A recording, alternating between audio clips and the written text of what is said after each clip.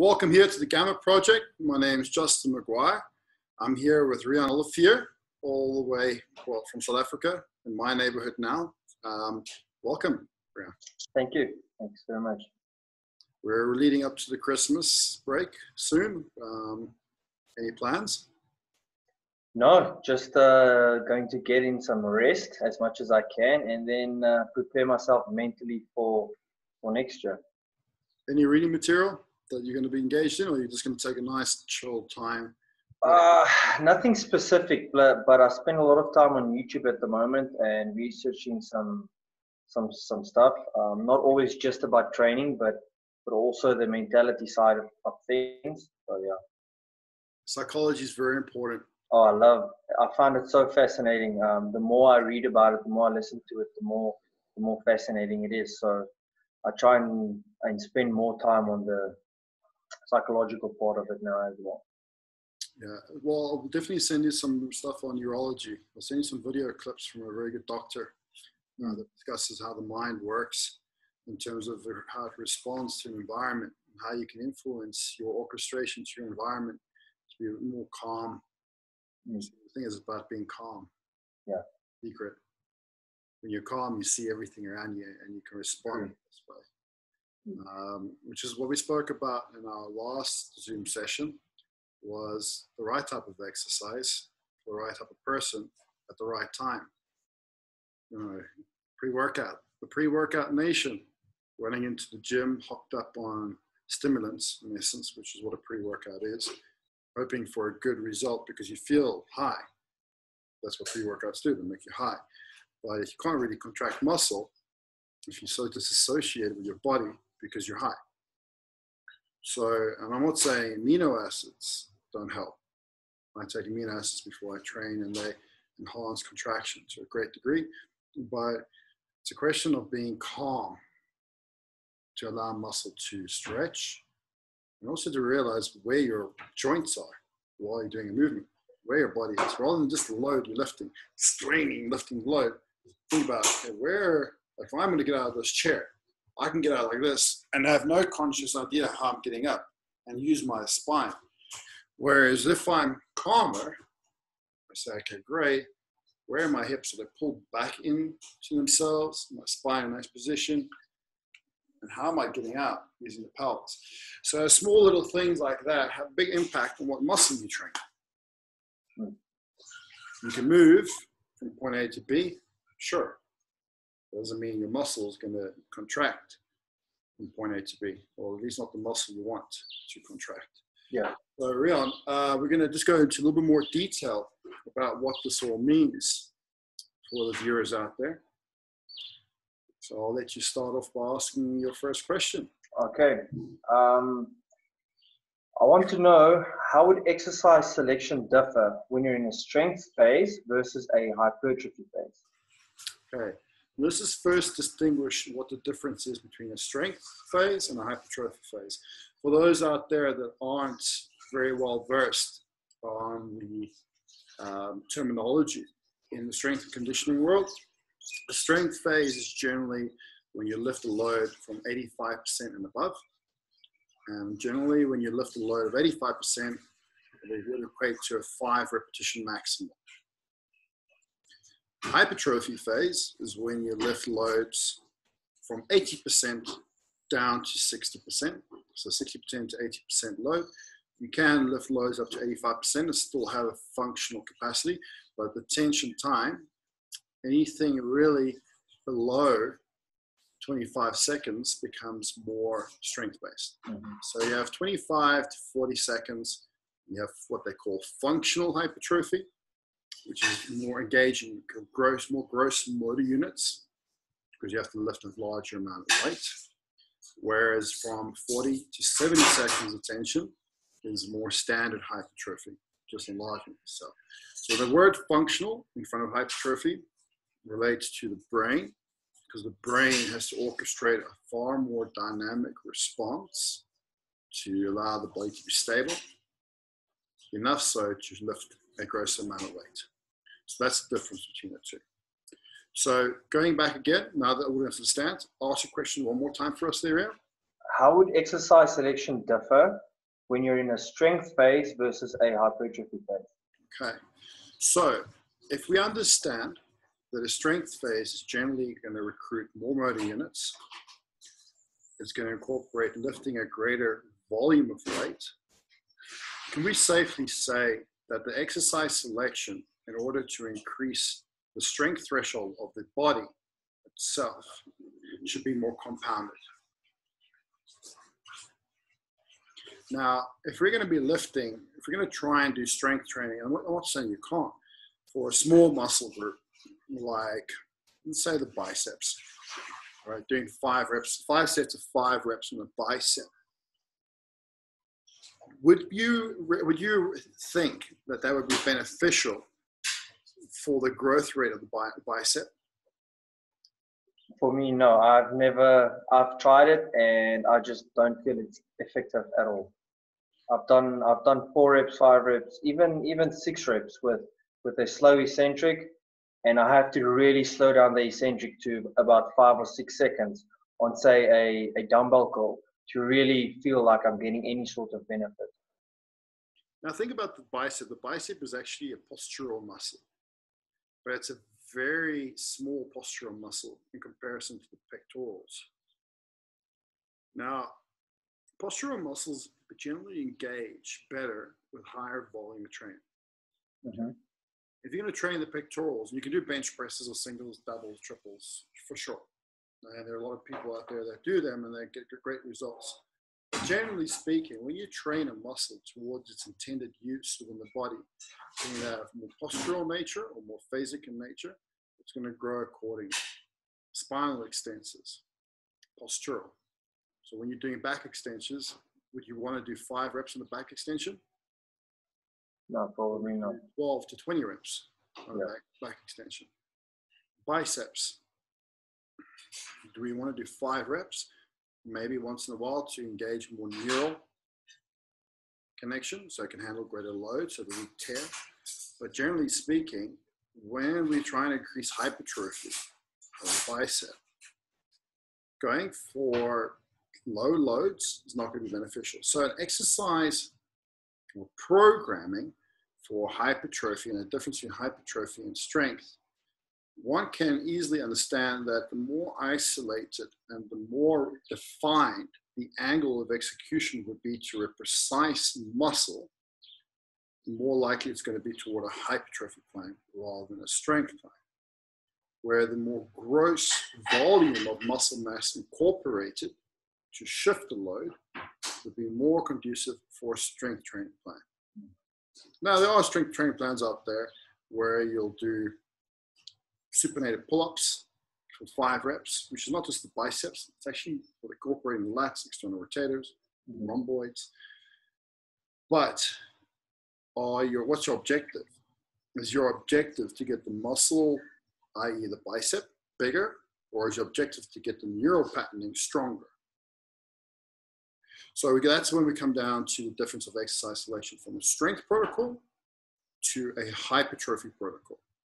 Strength protocol's main objective is to increase the strength between the neural patterns of your mind, your central nervous system, to your muscle, which is your part of the peripheral nervous system.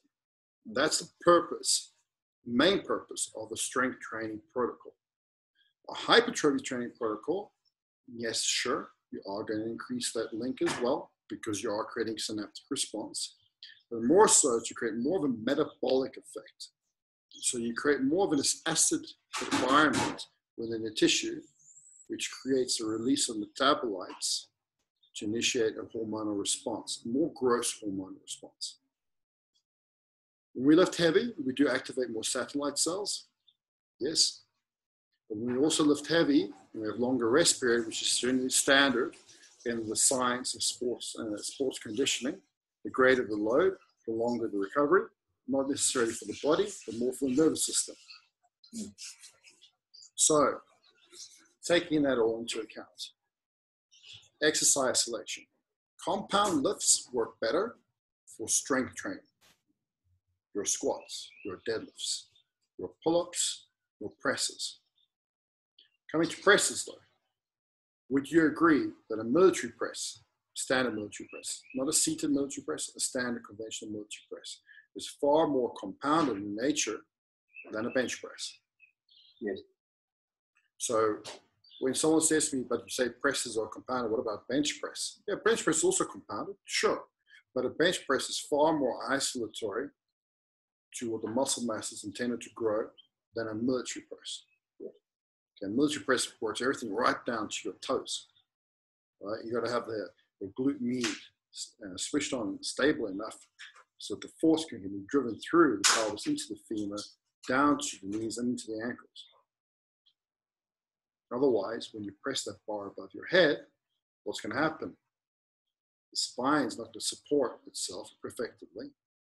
You're going to go into a kyphotic curve, you can overuse the trapezius, overuse the anterior deltoid, not get incorporation of the medial deltoid, nor the depressors of the scapula, i.e. the lower trapezius and part of the rhomboids.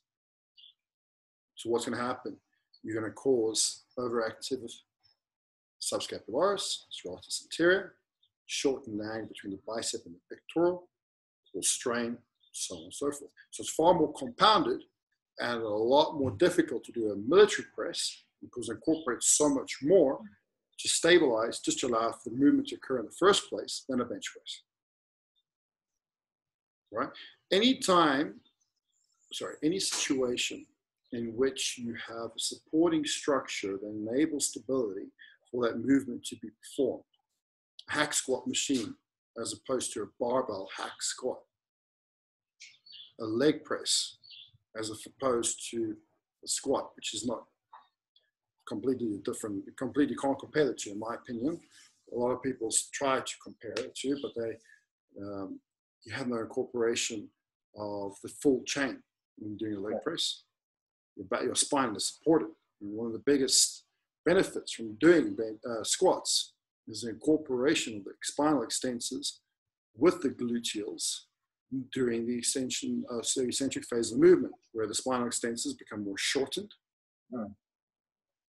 and under strain, particularly the thoracic component of the spinal extensors, and the glutes become more lengthened, the glute max, and some of the gluteal fibers actually become shortened in certain phases of the squat, in the eccentric phase. So, what is it that we're going to do? So we've got leg extensions, you've got sort of hack squats, more supported on a peripheral basis because you have a structure helping with stabilizers, or a barbell hack squat, which is more compounded. They both seemingly are the same movement, but what are you going to do for hypertrophy?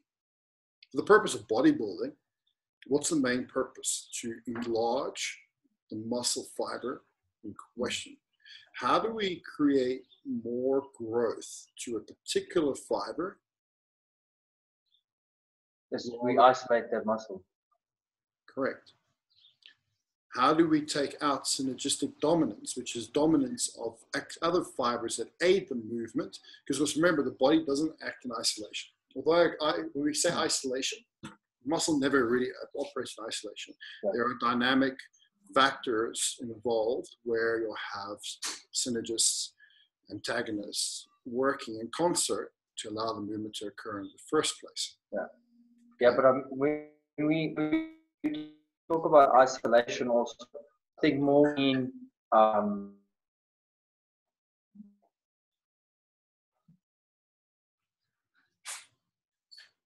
trying to that the synergistic muscles will help, but actually directing that tension as much as you possibly can to the muscle you're working. Exactly. Yeah. So when we utilize machines or when we utilize isolatory movements, the reason why we're doing it is to take out as much involvement of synergists as we possibly can to direct force to the prime movers which we are trying to hypertrophy or enlarge. Now, this is another reason why as bodybuilders, we should invest a lot of money and time in remedial therapy. Because when you do create more force to a particular fiber rather than a complete group of fibers, you are going to create more dominance, which can create an imbalance in joint structure. So in order to alleviate the negative effect that that imbalance may cause to our connective tissue or to our joints themselves, we need to release the tension. We need to release a sense of a hyper-tonicity to that tension. Let it know that it's okay to relax. You don't have to worry about stressing now. Let the other fibers get a chance to work. That's why when we, as bodybuilders, when we try and go and do, say for example, you've seen this, Riaan, we go into a gym and see someone trying to do a leg curl. And the back moves, the bum moves before the knee even able to flex to its full degree. That's because there's tonicity, hypertonicity, probably in the lumbar section of the spine, or the anterior part of the hip, the quads, or the rectus femoris is part of the quad group. So the question is, when do we know what exercise to do for compound movements or for hypertrophy movements? Sorry, for strength-based movements or hypertrophy programming. Strength-based movements are when you're trying to engage maximal neural drive in a very balanced body.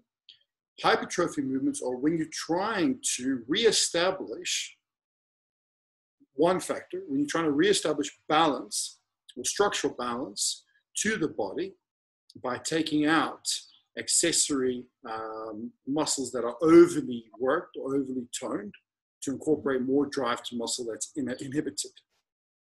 Or for the purpose of the bodybuilder, to enlarge in a particular fiber that is either imbalanced to other fibers, or for the purpose of just getting bigger and more jacked, as I say. Yeah, that's actually the way you explain it now. It's a very good way of explaining and understanding. It's a very simple way of understanding the difference between strength training and hypertrophy training. We can get complicated and we can start talking about different force angles. We can start talking about momentum and inertia factors. We can start talking about torque and all these fancy physics components in exercise. But to be honest, all that's going to do is create more confusion where there is already enough confusion.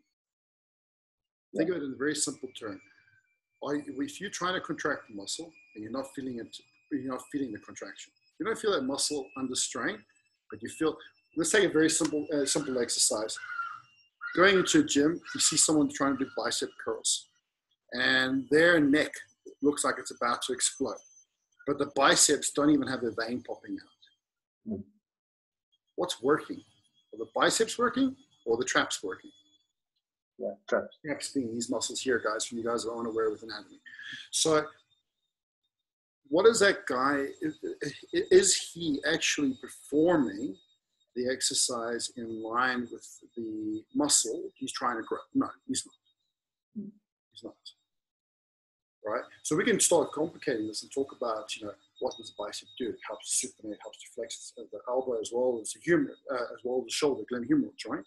Go into all these complex, as simple as if you can't feel a muscle contract, you're trying to grow, it's not going to grow because you're overutilizing another muscle in place of the muscle you're trying to grow. So what do?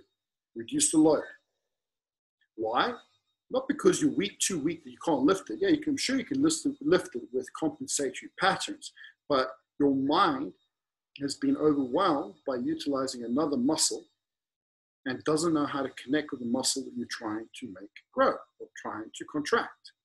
So what do? You slow things down enough so your mind can catch up with the body so you can actually contract the muscle appropriately and make it grow. Yeah. So my arms at the moment measure 51 centimeters around, 51.5 centimeters around circumference. The actual readings, not those fake readings that they say they're 23-inch arms and you actually meet the guys in person and they're not 23 inches. Yeah. So I've got relatively big size arms. You know what I do for my curls? I used to do most compensated ever barbell curl I used to do was 90 kilo barbell curls for 6 reps when I was younger. It wasn't even the biceps. You know what I do now? 40 kilos at max. Yeah. The dumbbells I use, I never go over 14 kilo dumbbells anymore. Because that is enough weight to allow me to connect and contract my bicep. Not my shoulder, not my neck, not my pectorals, although they do help, but they help to the right amount of stimulation. They don't over compensate in the movement itself. Yeah. Okay. So this is very, very important to understand. When we're going to program for strength, or we're in a program for hypertrophy, what is the intention? A strength training program is to increase maximal global neural drive to shift the load from point A to point B with the best form possible to not cause strain to the connective tissue or to the joints. It's not for the maximal degree of an isolated sensation to a particular muscle in question. All right?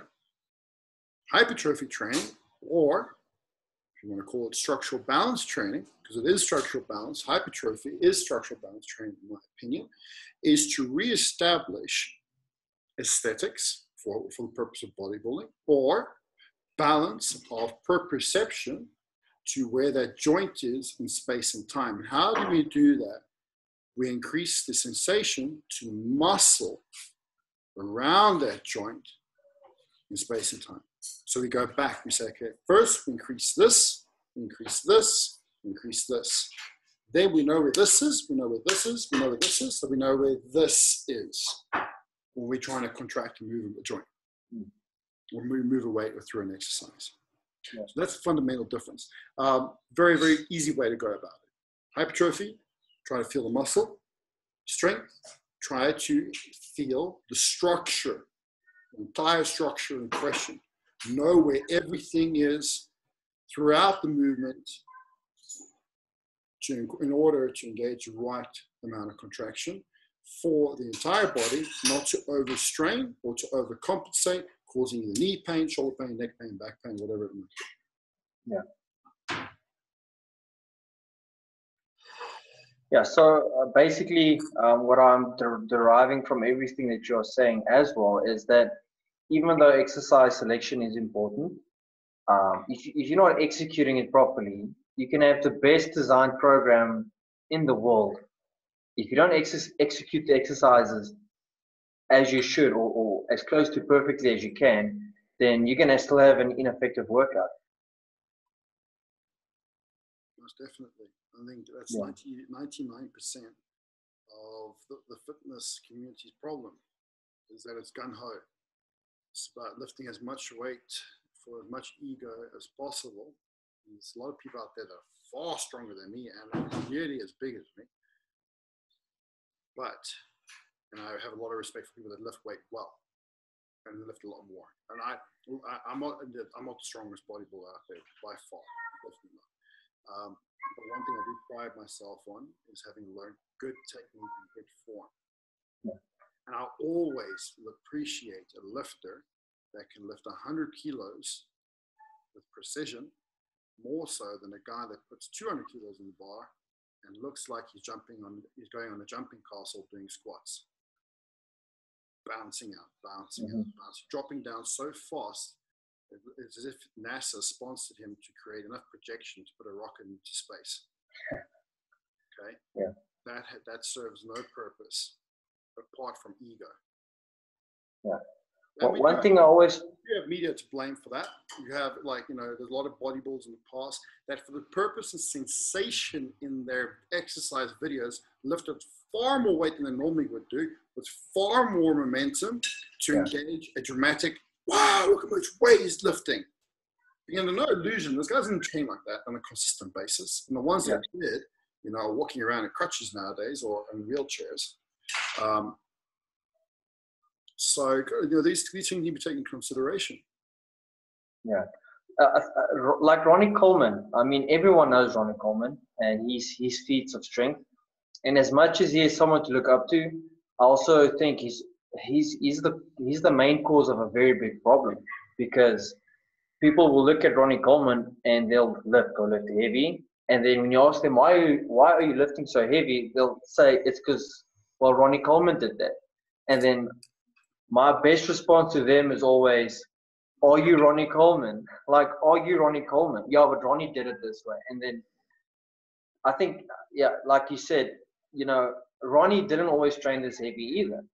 And people they don't understand that. They don't even know that. But then they look at his videos, which, I mean, his videos are awesome. I love his stuff. But he never lifts like that 24/7. But like he's a big cause to this whole problem of ego lifting. He served purpose of sensation to sell a product, and as his product himself. All right, he's a world-class Olympic champion. Sorry, Olympia, not Olympic, Olympia champion. And behind that comes a following. Just remember, bodybuilding, when it started off back in, gosh, mainstream bodybuilding, starting off in the 50s, mainstream. There was around, but it wasn't really mainstream until about the 50s. The movie stars started doing it, and they became a bit more lucrative. And as it became more lucrative, it became more extreme. And then bodybuilders are associated as superhuman in the public's eye, right? Freaks of nature. Yeah. And to live up to that appeal, one needs to live create feats of wonder. And this is why you had guys. I have a lot of respect for Ronnie Coleman. I think he was a fantastic spokesperson for a particular period in bodybuilding's history, which required a little bit more of an energetic injection into the public's eye. Yeah. And he provided energy, right? And he changed how people were more engaged to the sport. But also with that came, for every positive, there was a negative. And the negative was that there wasn't much emphasis on form or technique. It was pure just gross strength, which is, if you have genetics like Ron Coleman or Kevin Levrone, he also lifted a ton of weight. Yes. Going from being, a musician and off-season to being a gross bodybuilder in the period of a few months. Yeah. Nobody had a transformation like Kevin Levrone. You're going to set yourself, if you're going to try and lift like these guys, and you don't have the genetic fortitude to have been blessed with this tendon strength or the joint bone density or the recovery capacity of their muscle tissue, regardless of the amount of supplements you use, or whether you are assisted or not assisted, you're going to set yourself up with a lot of problems in the future, if not in the current moment when you tear something. Yeah. Bodybuilding is just that. It's not tearing building. It's not destructive building. It's bodybuilding. How do you build a strong body? You build it with the correct intention. And the correct intention is not going for the purpose of lifting double your body weight. Unless you're a power lifter or whatever it is. This is another thing that gets me is people equate their strength to how much they can lift in accordance to their body weight, but they don't take into account into any other internal factors: lever length, muscle fiber type, tensile properties and factors. If you had an injury, you had a scar, if you've had serious body mutations or body mutilations occurring. And I'm not talking about self-mutilation, so please don't get me involved in any of the crazy cults out there. But when you've been in an accident and half your calf had a needle spike go through it, do you think that's not going to affect your tensile property of how much weight you're going to lift? So as you say, no, I'm going to lift double my body weight because that's what the industry says is a good way to go, but not taking into account the history or the genetic capacity. It's just crazy. I've made, people say, I don't have the genes to look good. I've made people that seemingly don't have good genes look great. And you know why? It's because I don't make them lift in accordance to the deemed value of where they should be lifting toward. I get them to lift toward their genetic capacity. And guess what? They look amazing. Because everybody can look good. Everyone can look great. Not everyone can perform like an athlete, though. This is something that people don't understand. Yeah. Not everyone will have the mental acuity to be able to handle metabolites from training as well as others. So these things all need to be considered. Yeah. Okay. Well, then I also want to know, how do you know when to focus more on the shortened range of the muscle, or the lengthened range, or the mid range in a particular workout, or maybe in a week? Like, how would you know? Okay, so today I'm going to focus more on the shortest range, and a little bit in the lengthened and a little bit in the mid, or today's going to be more lengthened, how would you go about that? The state of one's neurology, the state of one's hypertonicity or compensation. So when our bodies are in a state of stress, or let's not say our bodies, let's take it back a step. A muscle is in a state of stress. Let's take a common muscle, quadriceps, right? Overly used for most people, because most people look down at computers, roll their spines forward into a state of flexion, which causes the pelvis to go into a state of anterior rotation, causing the quadriceps to be more active. Now, think about what is a shortened range of contraction for the quadricep? Yeah, it's in that same seated position. Hips are flexed and with the leg extended, knees extended, right? Now, can most people actually get into the full range of extension in that position? No, probably not. They get up to about 2 inches off a full extension of the knee. Why? Because firstly, they lift way too much weight on a leg extension machine. The guys doing full racks and they're going like this. Yeah, the butt comes up the whole time and there's barely any knee flexion. The body pendulum swing rather than the knee extension. Yeah, I see that all the time, man. So why do we want to increase contraction in the shortened range? What is the purpose? Let's not take it from an aesthetic point of view. Let's take it from a kinesiology point of view.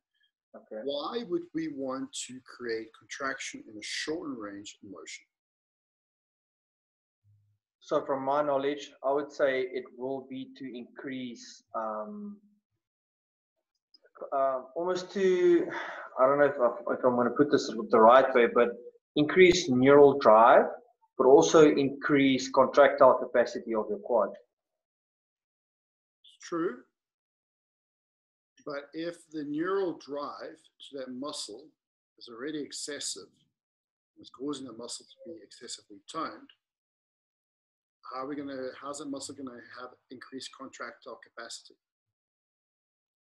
if it's already toned? The truth is, the muscle doesn't have full contractile capacity because it has excessive, if you want to call it intermediate contractile positioning or current status. Okay, so when a muscle is hypertonic, it can't really fully contract and it can't really fully lengthen. It's in a state of useless limbo.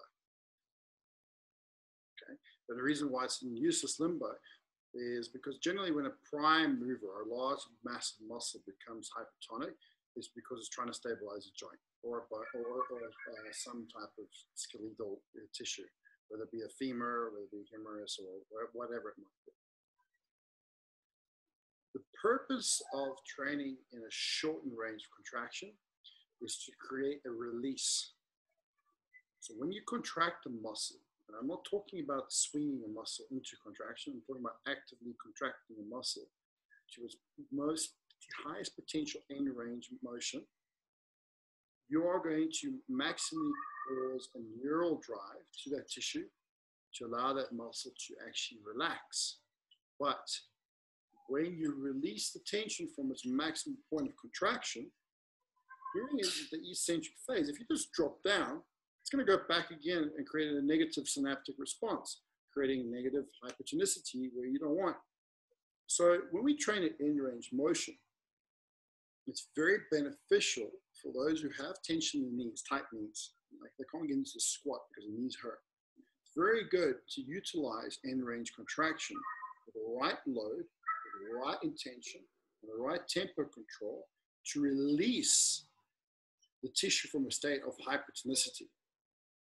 Because active contraction causes active relaxation of the tissue.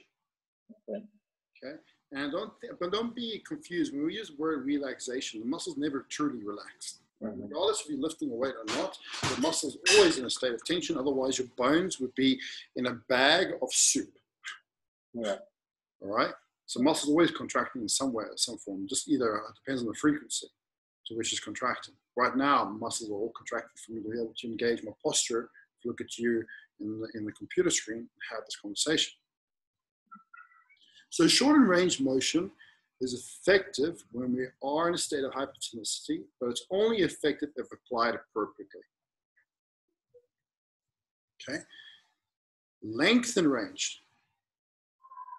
Now, do we create more muscle growth in the shorter range of contraction or in the length and range of contraction?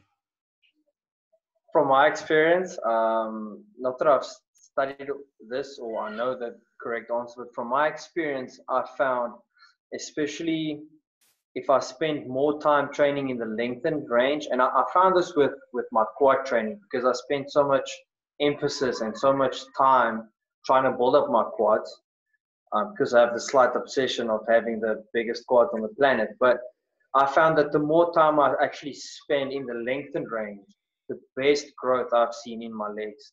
Although I do spend time in the shortened range because it feels very good and I get a very good response. But then if I move on to the more lengthened range and I spend a lot more time there, then actually I've seen some very good growth in my legs, especially. So let's think about this. When we train, so now we have a muscle tissue, right? So let's take the rectus femoris as part of the quadricep group. And let's say this is the hip, and then this is to the patellar tendon. When we in leg extensions, short range, right? Hips there, that's where the rectus femoris is now. That's the length of it. Yeah. And then basically the knee is going like this, all right? Well, how much muscle mass is being lengthened over here? Not that much. Muscle mass is being broken down. And how do we grow muscle? We break it down. We create a controlled catabolic environment for the most optimal anabolic adaptation. So when we train in a shortened range, we're only training a small percentile, or not a maximal percentile, of the tissue's potential for growth. But training in a shortened range may be of benefit if you cannot get full eccentric range of that tissue because it's in a state of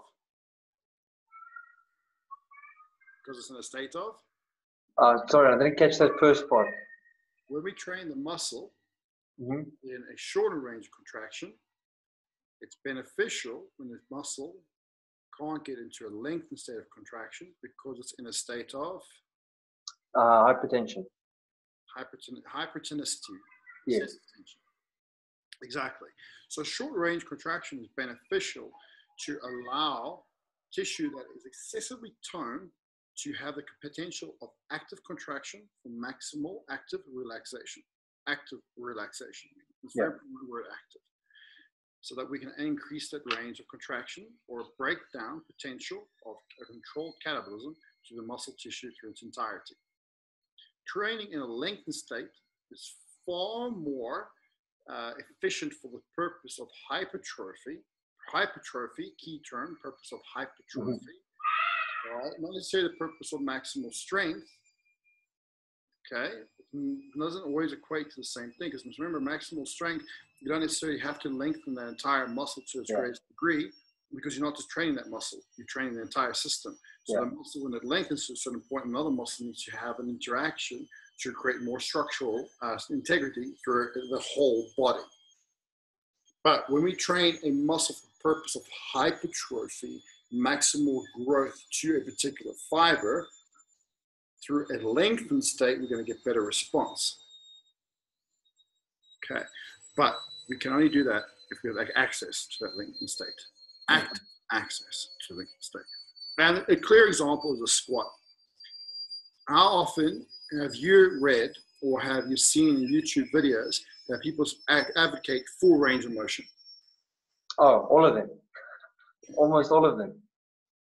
What use is going through a full range of motion if you do not have that full range of motion access to the total muscle mass in question, i.e. the glutes? How often do people have a hypertoned glutes, particularly the point of the glute max where its insertion is into the femur? That part of the glute max becomes excessively toned. due to how our postures are when we sit down. It pulls the femur back. Okay, the top part of the mass becomes lengthened, but right now when I'm sitting down here, if you push your fingers right onto where the femur is, where the glutes attach, you'll feel tension. So that muscle becomes shortened. All right. So if you can't lengthen that muscle because it's been in a state of shortened tone for the most part of your day, working in an office or working down a computer, whatever it is, or just standing up straight and not squatting down often enough, and you're going to try and go into a full range of motion of that squat, what's going to happen? You're going to create compensation because the muscle can't stretch. It doesn't want to. It's been holding on for dear life for God knows how long. It doesn't feel safe stretching, so it's going to redirect the force elsewhere, primarily from the hip into the knee. So, full range of motion is only as good as the muscle's active control. If you have full active control or full active range of that muscle, yes, full range of motion is the most beneficial to muscle growth. 110% agree with that. But that's not when we, in the industry, when people talk about full range of motion, they never ever mention the individual. Yeah. Okay, and where that individual is. And even an athlete will have a day where they're excessively toned. Even the best athletes in the world, which I would never be able to compare my physical capacity to theirs, not from a country mile. I'm more heavily hypertonic than they could ever probably be. But even those guys will have limited range of motion in certain days of question. And if you do not take into account the range of control they have to their tissue prior to training, and you make them do those full ranges of motion, they're going to strain the tissue. And when you strain the tissue, you cause pain to other tissue. Okay. What's the biggest difference between strain and pain? A strain is the actual, almost the tearing of the muscle fibers. Strain is the action, is generally, sorry, not the action. Strain is the reaction to the cause of overuse of a muscle tissue. Okay. Okay. Pain is the action or the reaction to excessive amount of contraction occurring to a muscle tissue. Okay, when the muscle tissue becomes hypertonic, excessive contraction, pain. When you get a headache, your traps are hypertonic, pain. You get a painful headache. Strain, when you try to touch your toes, and as you're going down to touch your toes, you feel a sharp pull, either in the back of your knees or into your back. Strain, because you're overstretching a muscle that doesn't want to be overstretched. But they fall hand in hand with one another.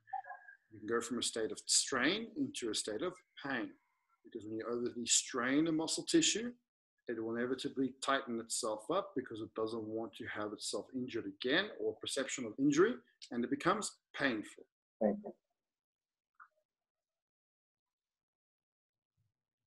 Yeah, okay. That's awesome. Yeah, that's very fascinating. Okay, so I've got another question. In the previous Zoom call, and we were also talking about exercise selection and everything.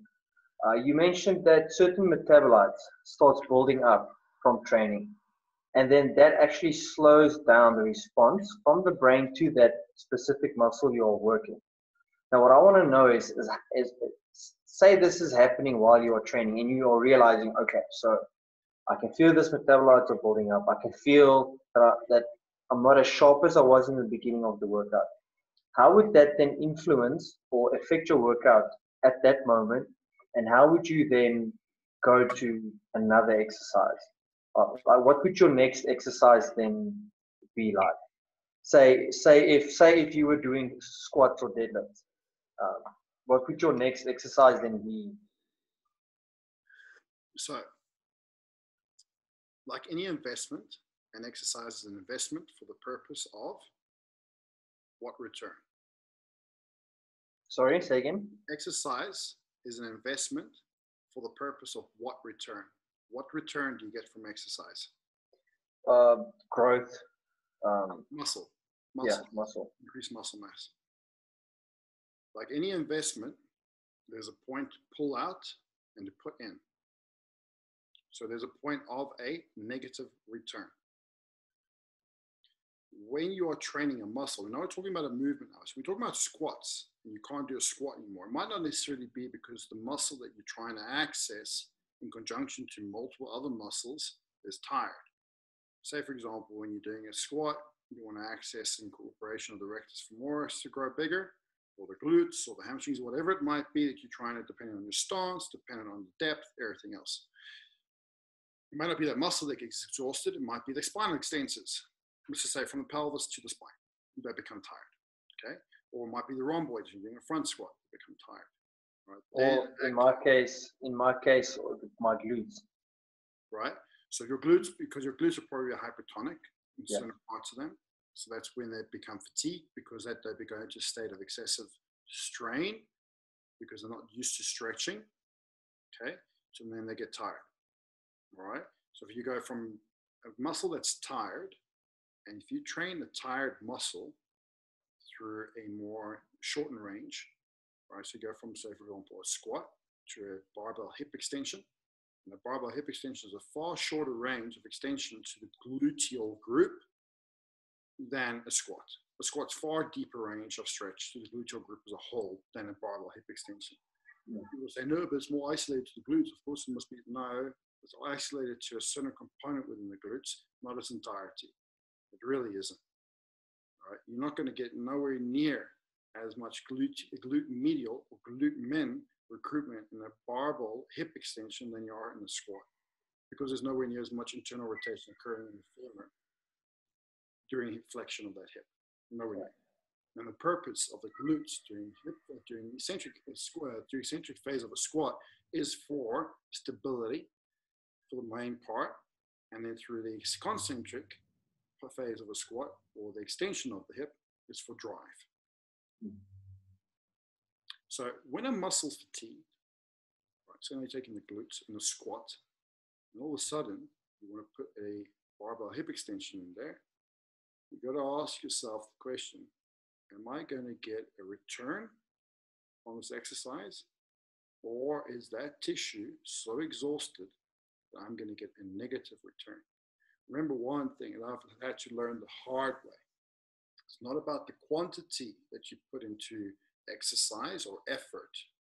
And this doesn't just go to exercise, it goes to life, work, commitment, everything. It's not about the quantity you put in, it's about the quality and the return of your efforts. You can work 12-hour, 16-hour days and get nothing for it. I know, I've done it. You can work 4-hour days and get threefold the return, which is what you would rather be doing. So it's about how much you get out of doing something rather than just doing something. So when you go to the gym and you want to train a muscle, and you say, okay, it's tired now, but I want to keep on training, ask yourself a question. Am I going to get a return from continuing my training session? No. Use your intuition, use your mind. You can't, remember what I said to you before, if you cannot feel a muscle contracting, it's not going to grow. Okay.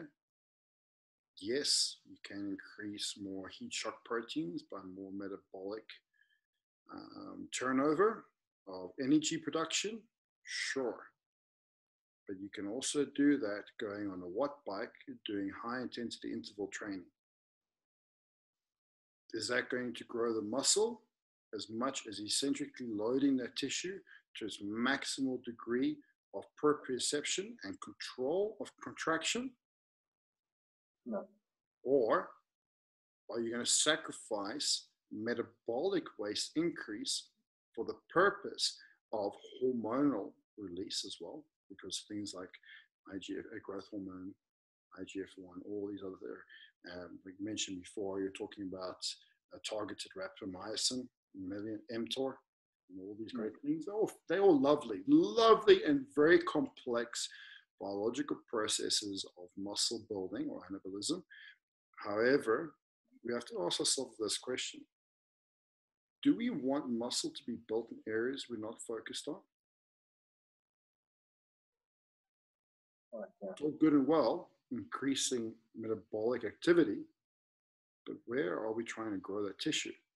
Yeah, sure, you'll grow more tissue because there are going to be more hormonal substrates, but it's not necessarily to the benefit of your entire structure as a whole. Okay? Just remember, compensation is so easily formed when you overtrain. And the return of your investment can be a negative one. You will still get a return, but it can be a negative return. Okay. Okay. So let's say it's not due to fatigue of that muscle you are actually training. So when you're training the quads in a squat, and it's actually the glutes that start to fatigue, or the spinal erectors, or in the front squat, like you said, the rhomboid starts fatiguing. But you have at least 3 or 4 more sets left in your quads. To which exercise would you then move on to? Would it be a more supported movement? Most definitely, because you'll take out the accompanying muscles or the synergists, and you put more effort onto the muscle in question. So when you have a more supported structure, the synergist can relax, or the stabilizers of the tissue can relax, because they have a support structure to brace against rather than bracing within itself. So your tensegradal properties, your tensegradal priority reduces when you have something to press against. You have anything to press against, you have to create internal contraction and compression and tension forces. When you have something to press against, you can compress against something that already has compressive forces, creating tension against. Make sense? Yeah. But now, when we're trying to create that, so how do we know that the muscle has more in it? How do we know the muscle actually has more potential in it? Like you said, now you know that you have quads and have 3 or 4 more sets. How do you know? How would you? That's actually a very good question. Well, you go to the exercise that's more isolated, and you try and contract the muscle. If you can feel it contracting, you have more to go. If you feel everything else straining, just to get that lever up in the leg extension, guess what? You're overdoing it. Yeah. So basically, incorporating what people will call a feel set. 100%. People don't take the time to acknowledge what their bodies are telling them. Like, the best gauge of what you're capable of doing is not a training program. It's not necessarily HRV, which I use, which is fantastic, or fasting glucose, which is also a great tool. It's actually your own intuition. Unfortunately, most of us become so deconditioned to not listen to what our bodies are telling us that we don't even know what to do. Yeah. The reason why we utilize tools like glucose, heart rate variability, blood chemistry analysis, because we've lost the sensation. We've lost the ability to have a sense of what our bodies are telling us. Our 5 senses become dwindled. How many people have an impaired sense of smell, impaired hearing, bad eyesight, poor sense of touch? Like, we ask them to touch rough or smooth surfaces, they can't really describe it to you. Poor sense of taste. How many people have become so deconditioned to the sense of taste from the volume of sugar, preservatives, additives that have been in their food source? Your 5 senses, the 5 senses that we have, are completely disorganized and disassociated, that we don't even know what's going on. So with training, with the right amount of tension and load, i.e. load, and the right control to it, you increase the body's opportunity to once again engage in its most basic sense, the sense of touch. Okay, it's one of the most basic, one of the most global senses we have. You can touch your tongue, you can touch your nose, you can touch your ears, you can even touch your eyes if you really wanted to. Right? Touch your hands, everything. You can't see with your hands. You can't hear with your hands. You can't smell with your hands.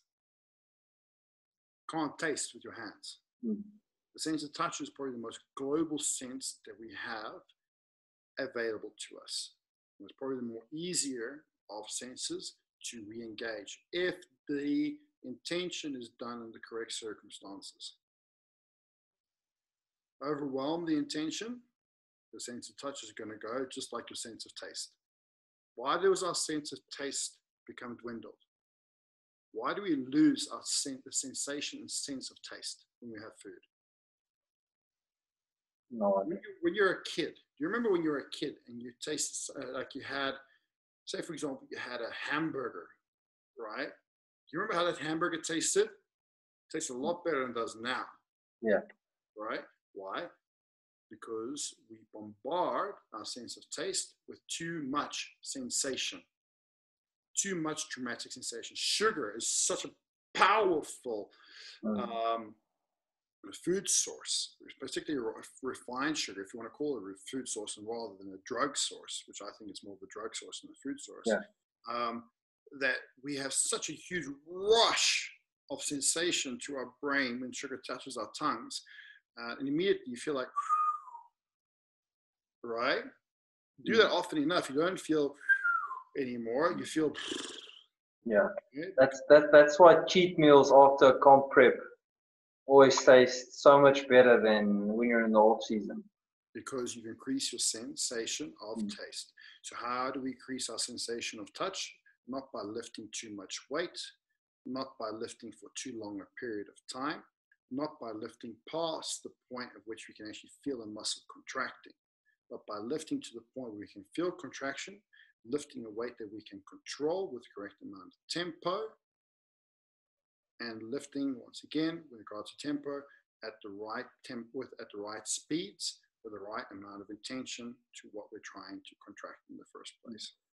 Yeah. Then we increase a sense, the sensation of a sense. And that is how we grow muscle. Now, the brain is the most important part of our biology to integrate into balance and control, okay? Because the brain controls everything. But the brain requires all 5 senses to be maximally engaged. So in order to engage all 5 senses, we have to train appropriately. So we have the sensation of touch come through. We need to ensure that we don't have too much stress, because stress has a reaction to the olfactory system, which will affect our hearing and affect our sensation of smell.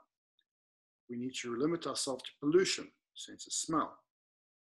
We need to limit ourselves to noise pollution, sense of hearing. We need to limit ourselves to artificial UV light exposure, sense of sight. Limit ourselves to expose ourselves to more natural blue light, sense of sight. Then all those 5 senses come back online and our brains react in a better manner. But until you cut out all the crap in the diet, sense of taste, which has effect on the brain, cut out watching TV for 4 hours a night before going to bed, or cut out or limit the damage that UV exposure, artificial blue light might have to your brain by utilizing blue light blockers, which I'm not doing tonight, which is bad of me. Or limit the amount of pollution, everything from cigarette smoke to alcohol to additives to processed foods that you get from McDonald's or Burger King or whatever it is.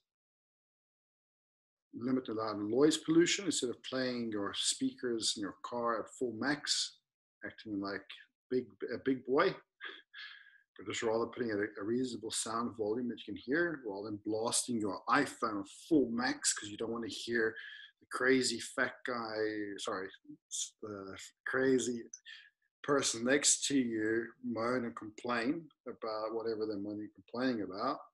Then you'll have a better sensation of hearing. Or maybe just not listen to don't put your headphones in all the time. Maybe you go and sit outside a nice quiet park and just try to listen to nature. Senses, sensations. It's how we increase potential on all factors, not just muscle growth, but all factors.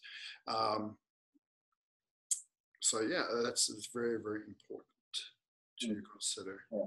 I'm actually very glad you brought up the 5 senses, because unconsciously, I didn't even, like what you taught me now, I did not know, but I found myself multiple times in the gym where I actually wished that I had the noise blocking earphones. Um, so I could just block out all the noise. Somehow I could just feel like it's something that I need. It's my body just needed like to block out all the noise. And I would actually, in a set, I can still remember I was doing leg press, and I made sure I was fixed in my position, and I would actually push my fingers into my ears as hard as I could, and I actually loved it. I loved the feeling that I got when I did that. So everything you said makes so much sense. Noise pollution is really bad, especially if you have more noise coming from the left side of your body or the right side of your body. It's going to cause reaction to the hemispheres of your brain to be more dominant, for sure. It's very important to notice that you note that, like everyone talks about, like we just spoke about now, from going from, if you have those extra reps and and you have metabolites, you push it. Well, she would say yes. If you don't have if you didn't have good sensation, you go and do it, thinking it's going to do you benefit, because there's loads of journals documenting the benefits of heat shock proteins and growth hormone release. It might be true, but what are the side effects to that? Not the growth hormone release. What are the side effects to pushing past your boundaries in terms of how your neurology is going to engage with your periphery? So senses are very important. And then when it comes to training, not nutrition, not other lifestyle factors, we need to lift correctly, and we need to lift the right amount of load to increase our sense of touch, not to overwhelm it. That's awesome. That's definitely something that I'll incorporate more every day into my training. Do yourself a favor, sense of taste. Next time you go in and you do a movement that requires quite a great deal of stretch, like a squat requires quite a great deal of stretching, or a pull-up requires quite a great deal of stretching.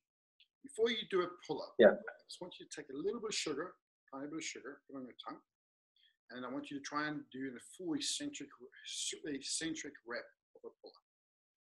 Then I want you to take a lemon, just lick a lemon, or take a little bit, and then try and do it as well. See the difference. Why? What does a lemon do?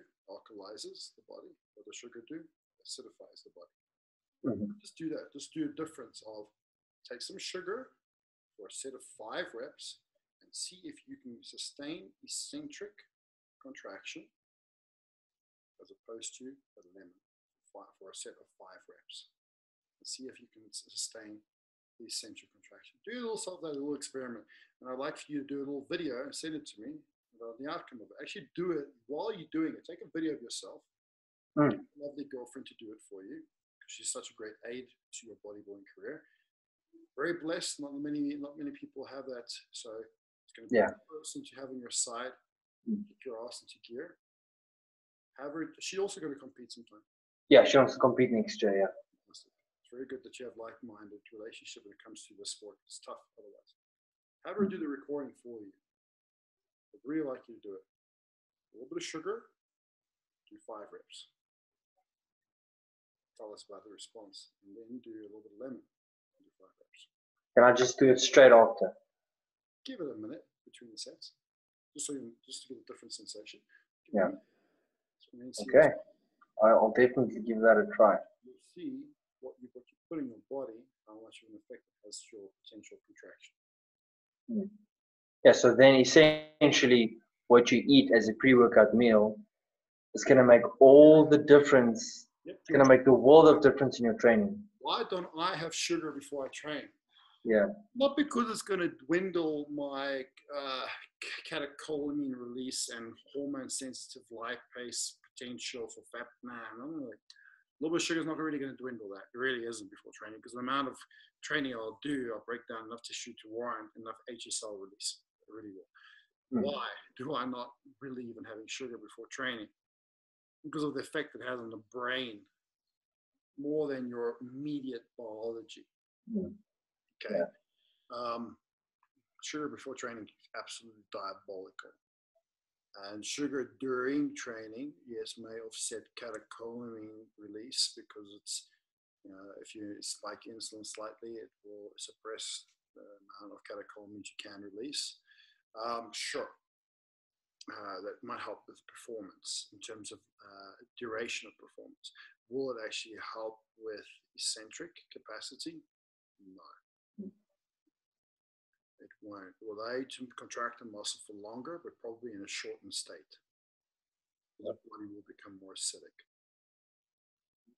Because you release blood sugar through your glycogen stores when you train and release stress hormone. And then to stop releasing stress hormone, you take in exogenous sugar.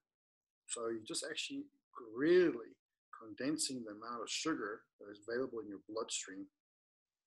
And it creates an excessive state of excitation to the body. And if you're excessively excited, you're excessively toned, which means you cannot stretch the muscle properly, which means you will not break it down to its full potential, which means you'll be able to train for longer. Yes, 100% guaranteed you will. But are you going to be able to train that muscle to the point of positive return on your investment or to a negative return on your investment? I guarantee you, for the latter is more likely scenario. And those who do like high volume training, you know who it really benefits? People that take a lot of steroids. Why? Because androgens also help to block the cortisol receptor into muscle tissue. Okay? If you're not assisted, even if you are assisted, you'll get away from it for a little while, but to the detriment in the long run.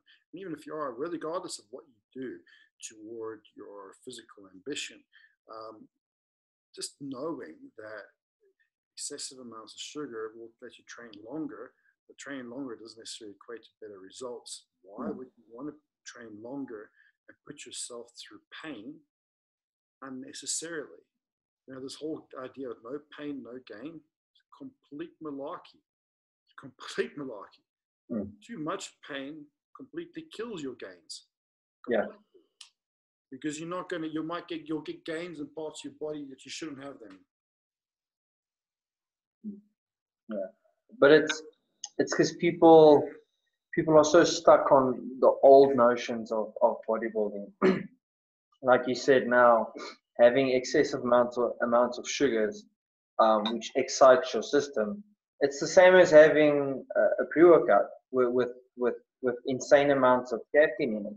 What does it do? What does it do? What does pre-workout do? Why does it make you energized?